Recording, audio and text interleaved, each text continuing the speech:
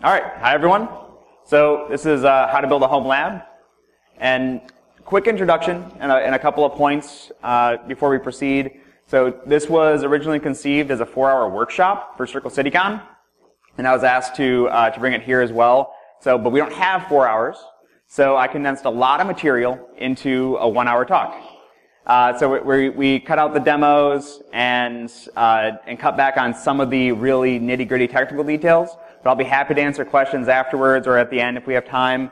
I cover a lot of the stuff we need to get started and that you'll need to get up and running. But if you do have any questions, feel free to come up to me afterwards. Or again, if we have questions at the end, happy to answer any of them. This was originally a partnership with myself and Timothy DeBlock. Unfortunately, Tim couldn't be here this weekend. He just started a new job, which is awesome for him, but it also means that they don't often want you leaving the state and taking a week off right after you start a new job. So he couldn't make it out to Converge this year, but I know he would want me to point out that you can find him at Tim DeBlock on Twitter, and he is our executive producer for PBCSec, which I'm also one of the co-hosts for. And he helped start up before he moved out of South Carolina a cola sec. So if you know someone out that way, out Columbia, South Carolina, there's a great group out there. And Tim also does the Exploring Information Security podcast, where he's taking a break right now while he starts his new job. But if you go back and look at the feed, there's lots of great interviews and discussions with various people from the community. He did a really great kind of historical look back with Mubix and MS-0867, which is pretty cool. And then for myself, my name is Chris Maddalena. Tim was the blue team side of this talk. I'm the red team side. So a lot of my examples will be red team focused. But this is totally applicable whether you're blue team or red team. We're going to talk about how you can use your lab for learning all kinds of things, even if it's not something you do in your day-to-day. So this is, like I said, for everyone. You don't have to be a pro. You don't have to already be up and running with virtualization software. You don't even have to know what a VM is. We'll cover all of that, and it's pretty easy to get started from the ground up. It's easy to add stuff to your lab. So it doesn't matter what your level of expertise is. If you're a student, if you're just getting started, switching from another industry, there's stuff in here and stuff you can do with a home lab that will be really beneficial to you. So again, for red and blue. And the key thing I want you to take away is kind of this tweet I went and dug up from Dave Kennedy, is that everyone is new to something. The home lab will help you experience new things that you can't see in your environment, that you might not normally see, things you only hear about. You can set up a Windows machine that's patched at a certain level and play around with some new exploit if you're curious how it will affect machines back in your environment or how you can attack it using that new vulnerability. Just about anything you can do at work. If you can't do it at work, you can do it at home, and we'll talk more about that a bit later. But the key thing is you don't need this. When I first got started, you did kind of need that. When I was getting started with networking, the idea of setting up a home lab did sort of require me to go out and have like some spare desktop or an old laptop or something. And I was a poor student. I couldn't really afford all that extra hardware, and I didn't really have the space for it or the time to set everything up. But what's great now is you really just need one of these. Whether you have a MacBook, a Windows laptop, even if it's kind of clunky, you can set up a really great home lab and do stuff at home without having a lot of powerful hardware. And just taking a quick snapshot of some of the hardware that I use. So I personally have a MacBook Pro from 2015. With like 500 gigs of storage. It's a Core i7, 16 gigabytes of RAM. It's fantastic for running VMs. On the other side of things, Tim's satellite, he has a Windows laptop, Toshiba satellite, more storage, an i7 as well, only 8 gigabytes of RAM. And when it comes down to it with the hardware, you don't really need anything all that beefy. You're going to be limited in some way, but only eventually.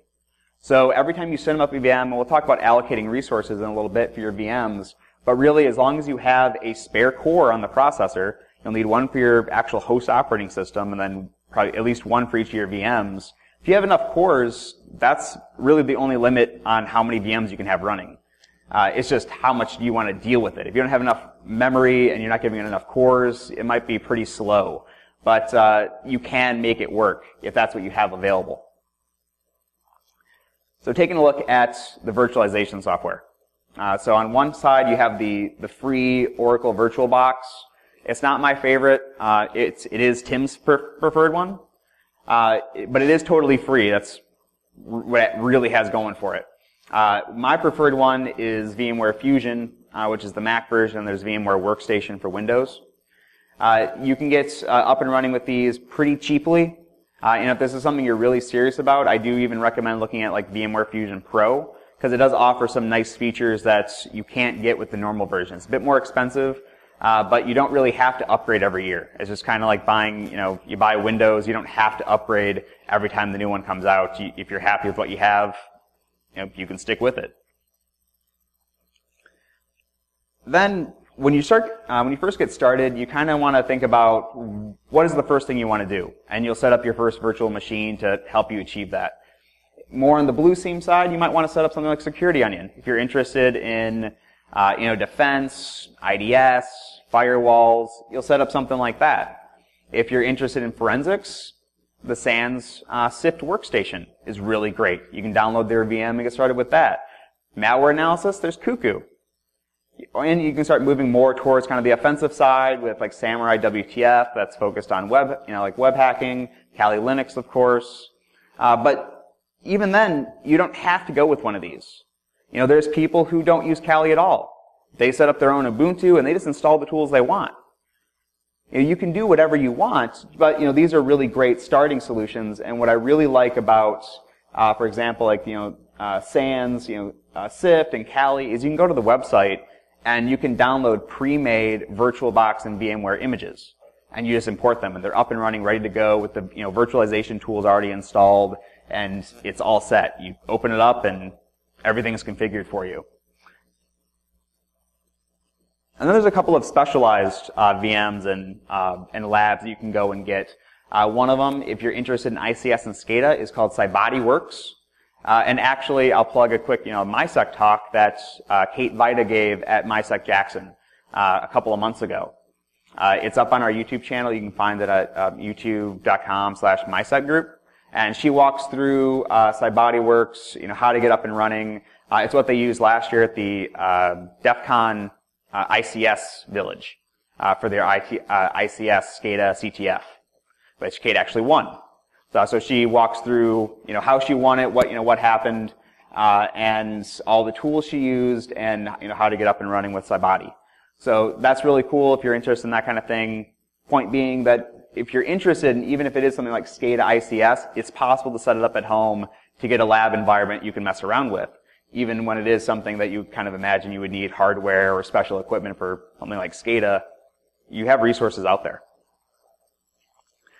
So when you get started building your base image, I'll call it, and I'm going to use Kali as an example, you want to set up everything that you know you're going to want that VM to have, and so you can create backups, and you have everything up and running, kind of to your fresh, perfect, pristine state.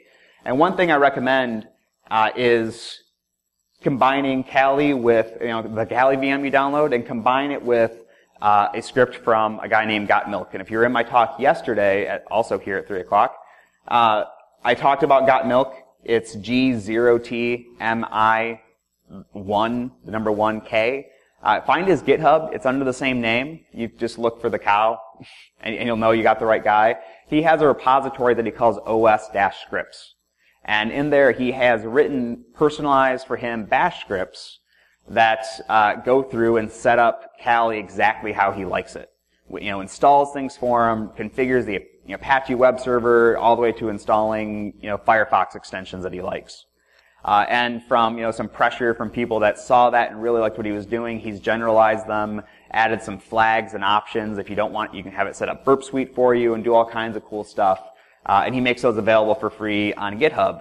You can run one of those. It'll go through. It takes like an hour or so for it to run through on Kali, but you'll come back. Kali will look completely different, and it'll have a bunch of new tools and configuration changes that you might find beneficial.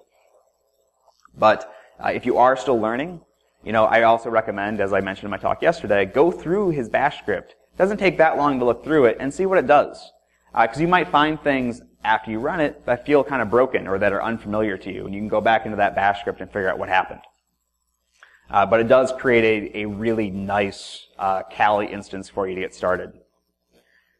Then you need to think about allocating resources. Like we touched on this a little bit earlier.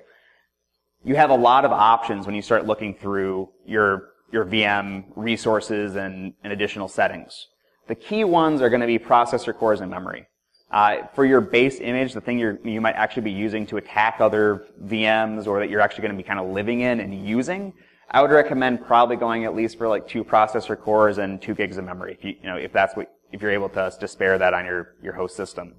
Because that'll give you enough where it's snappy enough that it doesn't feel really sluggish. If you start cutting back too much, you might not enjoy your time using the system. A lot of your attacking, the machines you're just going to be attacking or that just sit off and are going to do nothing but be a target for you to look, for something you to look at, you can give those like 256 megs of memory and 1 processor core, and they'll sit there and be happy, unless the creator tells you it's going to need more. There's a couple of other settings that's worth being aware of. One being isolation. So for your base image, you might want to have isolation turned off. It's off by default, but what isolation does is it makes it so that you can't like drag and drop, or your clipboard won't follow. So if you have isolation turned off, as it is by default, like I said, you'll be able to do things like switch over to Chrome on your host operating system, Google something, find a command, copy it, move back to your VM and paste it.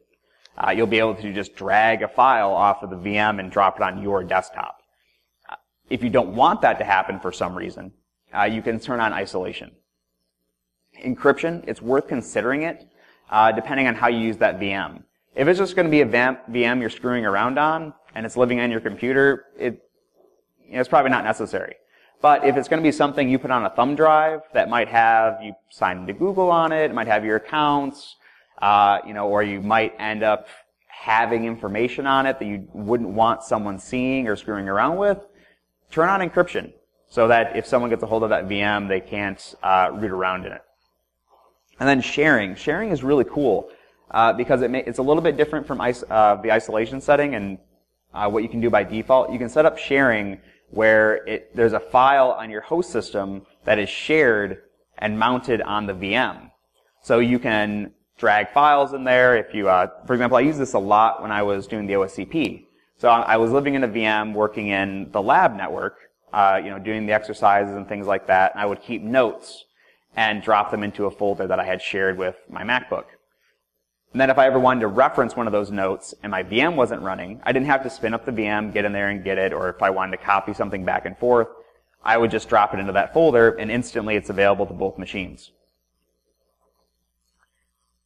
Networking is something that's worth paying attention to, and that because we're a little bit green shifted on the screen, that the bottom arrow is supposed to be bright green.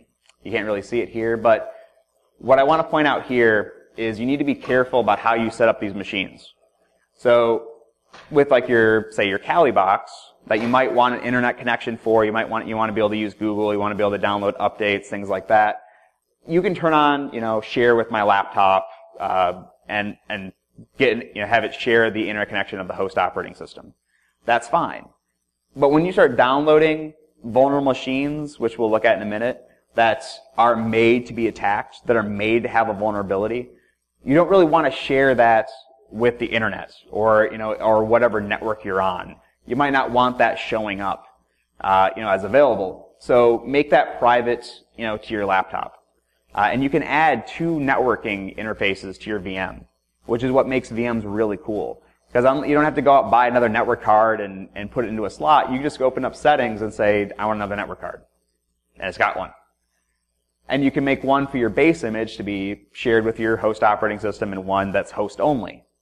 And then every other machine you spin up on your computer, you just give it the one NIC, make it host only. It'll get an IP address for the host only network, and then your Kali image can see it, and you can play with it, you can attack it, you can talk to it, do whatever you want, and no one else can see it. And this is one example of something that gets added with Got Milk script to Kali. But whether you're using that script and Kali or you're going to set up Ubuntu and create your own custom image, I do recommend that if you're doing any kind of red team, playing around with pen testing kind of stuff, look into Foxy Proxy. Because this is really fantastic, and as you'll see in a minute, you might even want to install it on your host as well, like in Firefox. Because what Foxy Proxy does is it lets you set up, as you can see here, he's got one for burp and wef, one for SSH tunneling, and what you can do is that'll tell Firefox, hey, use this proxy for burp. And then when you don't want to use burp anymore, you just click this little Fox icon next to the address bar and turn it off. And then if you want to go back to using burp or you want to switch over to an SSH tunnel or something, you just check, click on the little Fox icon again, select the proxy you want, and you're off and running. You don't have to keep going into settings and changing the proxy settings.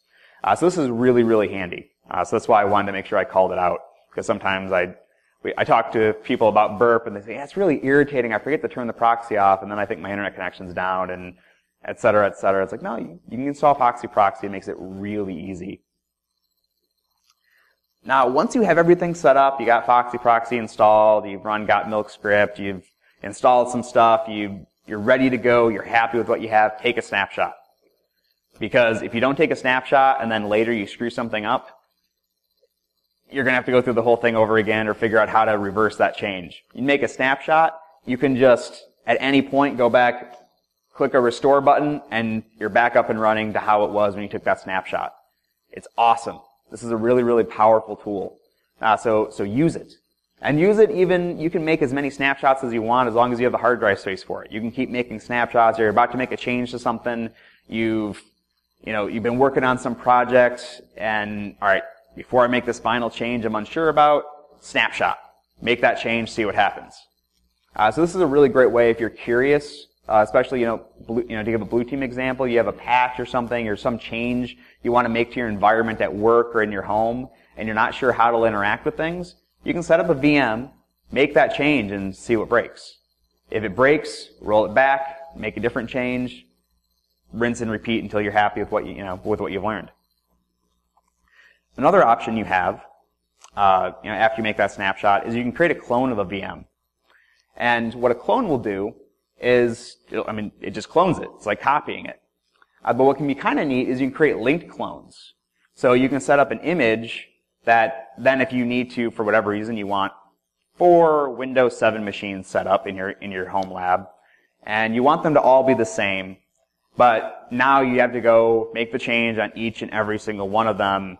You don't have to do that. You can create linked clones where one clone, or three clones will all be linked back to one master clone. You make a change to that master clone, it propagates out, and you're good to go. So then once you are happy, you have your snapshot, you've created some clones maybe, you're good to go, and you're ready to actually start adding stuff to your lab, to actually start doing something, it's actually as easy sometimes as just double-clicking. You download a file, you double-click it, and VMware, it's already been associated with VMware, it launches, it gets imported, and you're good to go. Sometimes you just right-click, open with VMware, open with VirtualBox, and you're good.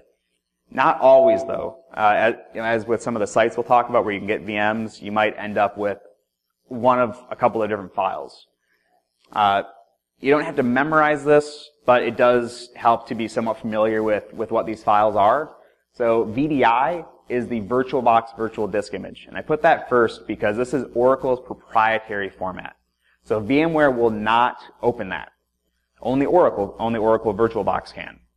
And some people will put out CTF images or something like that in VDI format. VMDKs, it's the open virtual machine disk. This is an open format. So anyone can use it. VirtualBox and VMware both understand it. And then if you're using VMware, you have a couple of files that you might just start seeing, like what is this file in this directory? Well, you have VMX or VMware configuration files. You'll have snapshot files, and you start making snapshots. OVF files you'll see sometimes, and that's another open format, the open virtualization format. And then I threw this in at the bottom. It's unlikely if you're following along with me that you'll use it, but Microsoft does then have their own VHD, Microsoft Virtual Hard Disk, that you might see sometimes.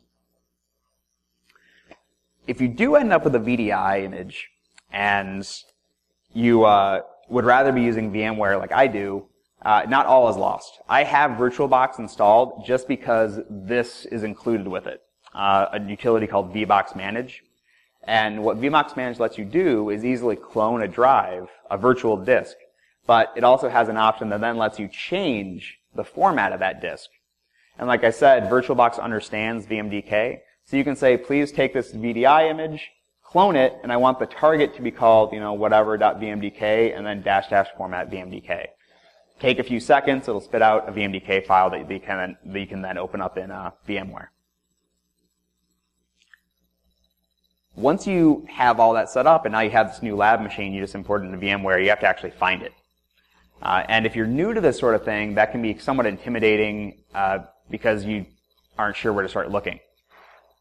One of my favorite ones to use is NetDiscover, which isn't a tool I hear talked about too often. You load up your Kali VM or Ubuntu or whatever it is, and you fire up your other VM you just added. You look at your host-only network, and you see that it's 192.168.110. So you can fire up NetDiscover and say NetDiscover-R for range, 192.168.110.0/24. A couple of seconds later, it'll say, here's everything we see in that range. And it'll be you, and it'll be one other thing, most likely. And there's your other VM, you just found it. Because many of the VMs you might be firing up are meant for you not to touch. They just show you a login screen, and they're like a CTF kind of thing, where you're not supposed to know anything about it.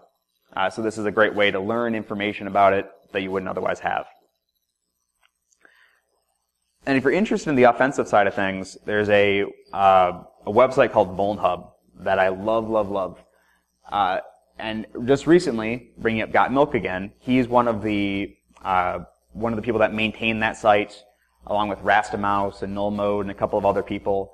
And just recently, actually, it was funny enough, it was like the day before the Circle CityCon workshop where I first gave this talk.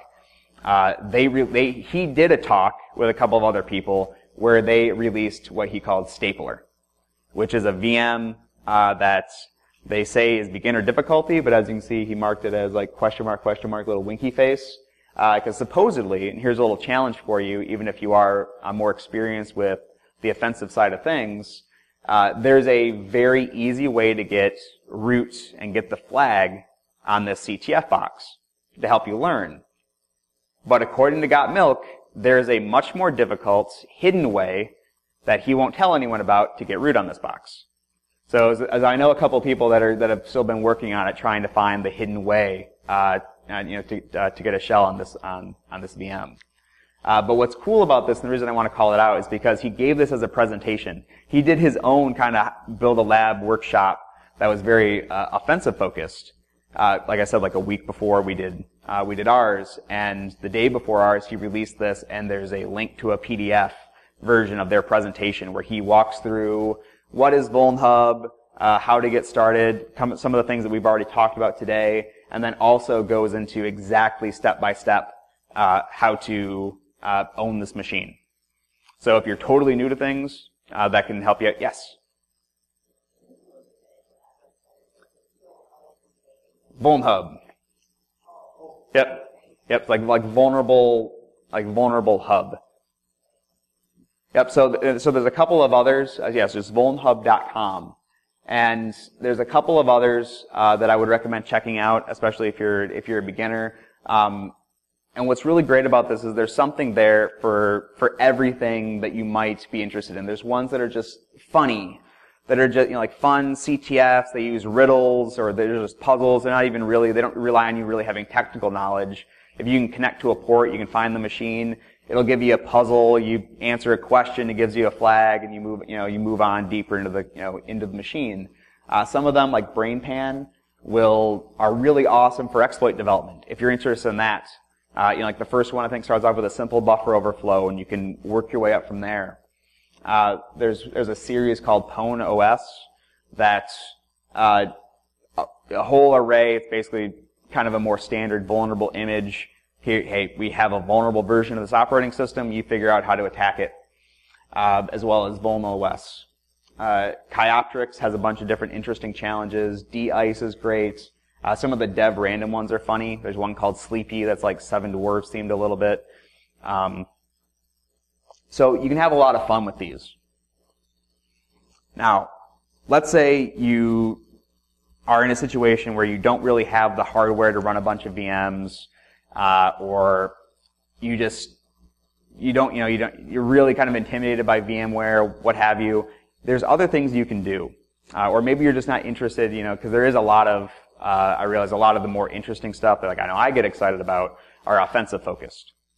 But there's other things you can do at home that's that's in a lab that doesn't require a bunch of hardware that you can play with, or just using hardware you'll already have.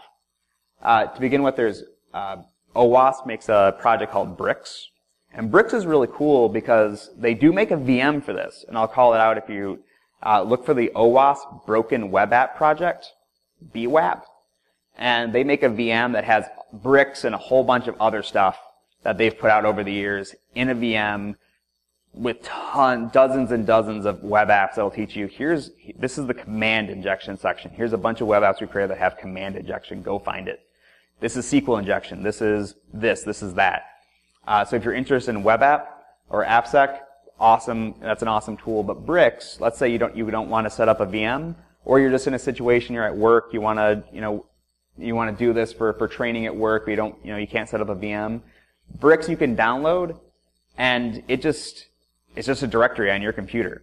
It starts up its own little web server. It uses your host OS because it's not going to do anything to you. You can sit there and own all these web applications, and it's not going to hurt your host OS. And all you have to do is you can just use Burp in a web browser, all free stuff. Download the free version of Burp on your computer, and fire up your own web browser on that host operating system with Bricks running, and you can attack those web applications. No, virtualization required. To even take a further step away from using anything, on your computer other than Burp is Over the Wire. Over the Wire is really cool because all of their challenges are SSH and web-based. So you go there, arm yourself with a terminal with SSH, and either whatever your favorite proxy is, whether you want to use OWASP Zap or Burp Suite, you go to Over the Wire, and they have all these challenges for you to work on. From the base level one is called Bandit, and you'll SSH into a server. They give you the username and password, and there's a challenge there. You'll have to use grep to find a password. You'll have to use find. You have to use different Linux commands.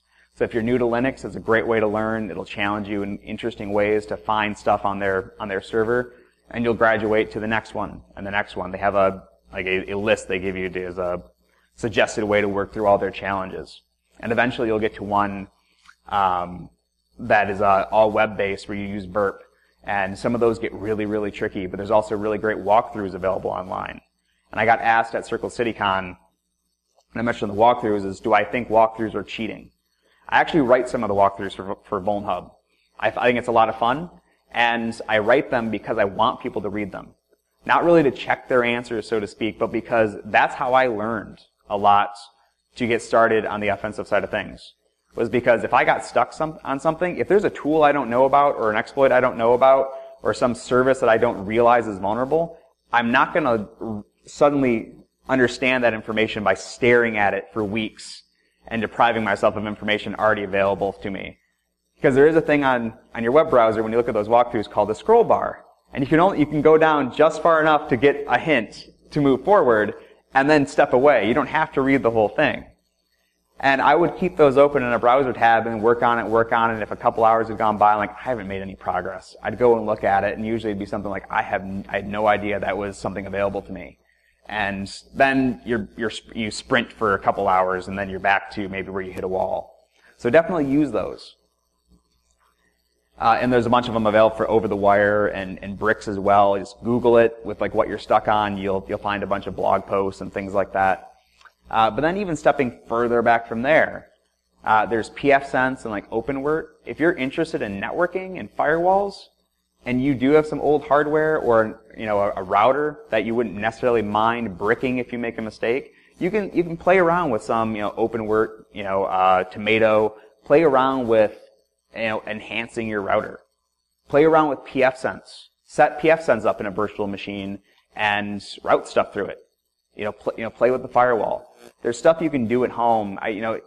Personally, when I was in a situation where I just bought a house several years ago, and I was still doing a lot of networking at the time, and I was interested in wiring up my house, and that became kind of a lab in itself of figuring out how do I run Cat 5e through this house, how do I wire it up, how do I do everything, and then how do I organize this network afterwards. It became its own kind of awesome project, and that was just a physical thing that I could do at home. That if you're interested in that sort of thing and you don't get to run cable, or it's not something you necessarily want to do as a job, you can do it once, and even if it's just running Cat 5 like around your apartment, setting up your own like wired network can be a pretty beneficial thing depending on where you are in your career.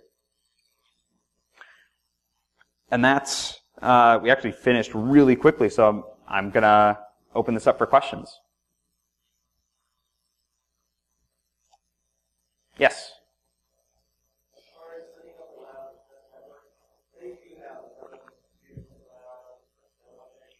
Mm-hmm.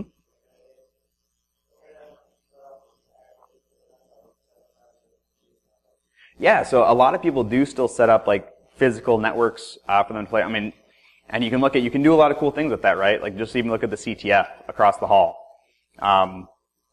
So what you can do is really a lot of the same stuff we talked about here. You could set up a network, and with that sort of situation, you could even set up things like being able to pivot, up from the offensive side of things. You attack one machine, and then that machine is, just go back a little bit. You can set up like kind of nested networks, right? So where you could almost set up like a DMZ that you can attack with then, through your switches and, additional switches and routers have then machines behind that DMZ. So where you have to attack the the machines in that DMZ and then pivot through them to attack the other machines. Setting up different, you can set up one as a web server, one as something else. Really all the same opportunity is there for you with maybe a couple of additional opportunities because it's physical. But I would say get started with whatever you're interested in. You can use those machines to, to spin up that web server, whatever it is that catches your eye. Does that answer the question?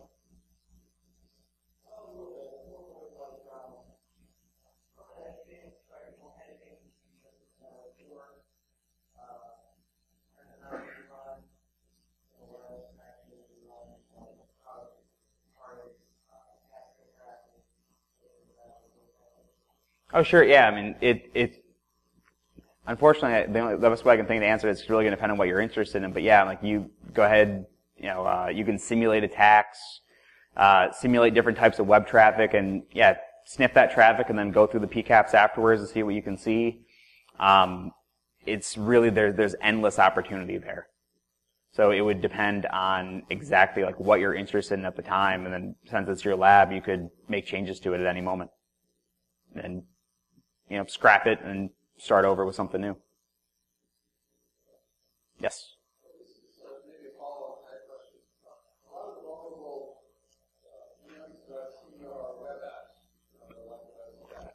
but MSing these things to enterprise environment. Do you have any suggestions for somebody who wants to put the server in 2012 and change like a build enterprise type thing? Yeah. So that's a fair question and worth pointing out. And it's actually something I'll even say that VulnHub is aware of, because if someone's creating a new vulnerable VM, it's pretty easy to, I'll create a vulnerable web app and that's the way in. I'll set up a WordPress site that's really old and that's the way in. And they're aware of that, and they are actually, that community is making a pretty concerted effort right now to try to get out more different types, exploit development and more like basic stuff, so that people can learn a greater variety of things. But yeah, but obviously none of them, a lot of those are CTF based, so they don't really mimic an enterprise network.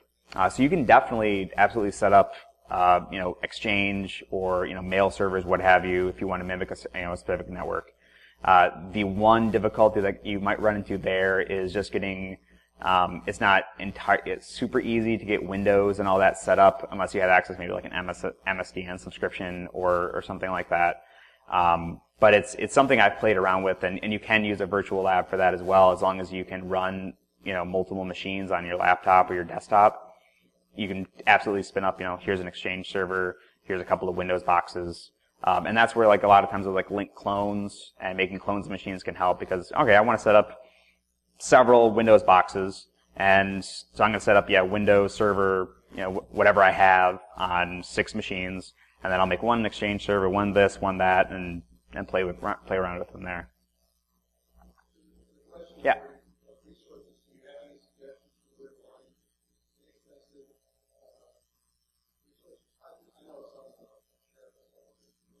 Sure. As far as if you're looking for anything physical, I'm often told, and this is something that I really need to take advantage of because I live in a college town, and so do you, is university reclamation. They'll get rid of switches and old desktops and servers a lot, that you can pick up for basically pennies compared to like what you're getting. Even as far as things like actually full-blown like Cisco switches. I've seen people before say like, oh, I really want to get into networking, or what, I'm trying to get my CCNA. I really want some way where I can play with a Cisco switch, but I don't have thousands of dollars to buy this switch that I want to put. Sometimes the universities are literally throwing them away. You pay them $50 and you get a really expensive piece of hardware that you can play around with. But I remember especially if you're a student, I remember being in classes with professors coming in saying, I have literally like a barn full of old servers that I'm trying to get rid of. So keep a lookout for situations like that, and know that maybe you'll have to fix it up a little bit, depending on maybe something's broken or it's doesn't have any video out or something. You'll have to add a video card or something like that. But I would definitely say looking for university reclamation or just school districts. If there's a school district near you, that might be getting rid of old desktops.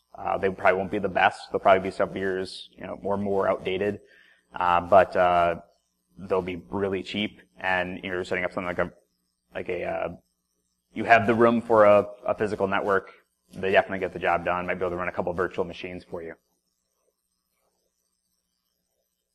Any other questions? Yeah.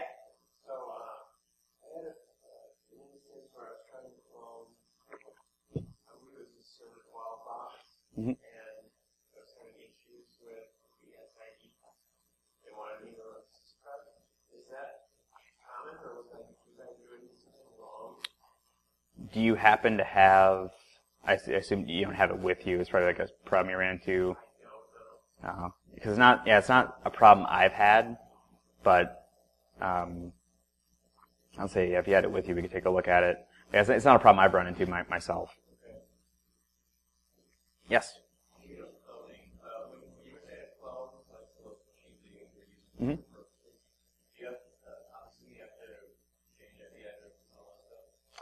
They'll typically, if you set them up to grab a DHCP address and they have, say your host-only network, they'll grab it from the pool of addresses available. VMware will assign them one. No, it shouldn't. You can even go in. Just as throwing it out there, you can actually even go in and change the MAC address for a virtual machine, which can be kind of fun. You can make it look like it's an NSA, owned by the NSA or something like that, and make a lot of changes like that to the VM if you start digging into some of the hardware changes you can make. But no, in general, you can spin up as many as you want, and it'll keep handing out. VMware will keep handing out VMware MAC addresses and IP addresses, no problem. Any other questions or comments? Yes? Why is like VirtualBox or